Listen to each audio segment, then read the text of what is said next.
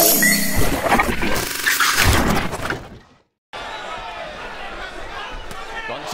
drops Montes with the lethal left hook. He's hurt. He's hurt bad, guys. 4, 5, 6, 7, 8. Are you okay? Tell me yes. You want to continue? Walk to me.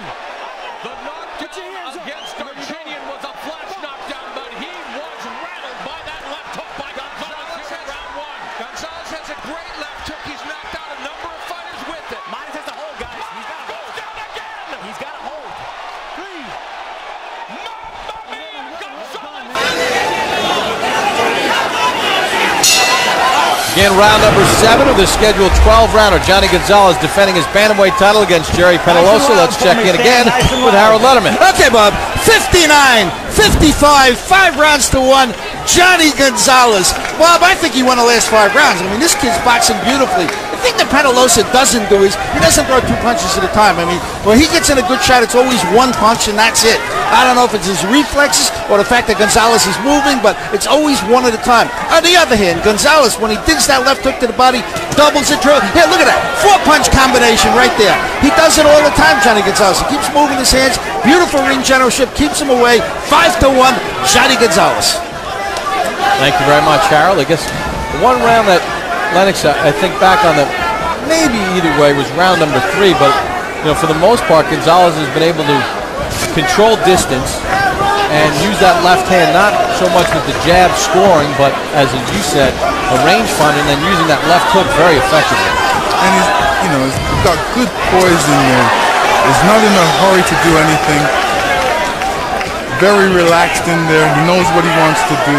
He knows there's not too much pressure on him, so he can do what he wants to do in there. And for a guy that had to come down from 130 pounds to make the 118-pound limit. A little low. Gonzales seems to be pretty relaxed, and it doesn't seem like the weight loss affected him much. Not too much. I mean, Penalosa doesn't really give him too much pressure to worry about, so he's relaxed. He doesn't feel the pressure anytime at all. He can do what he wants to. Anytime he wants to rest, all he does is get on his feet and move around.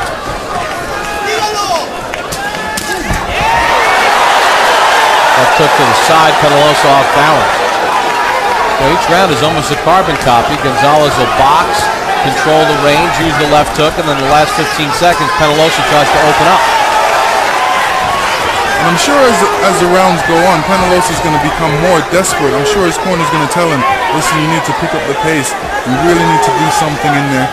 And hopefully get Penalosa to do a lot more than he's doing right now.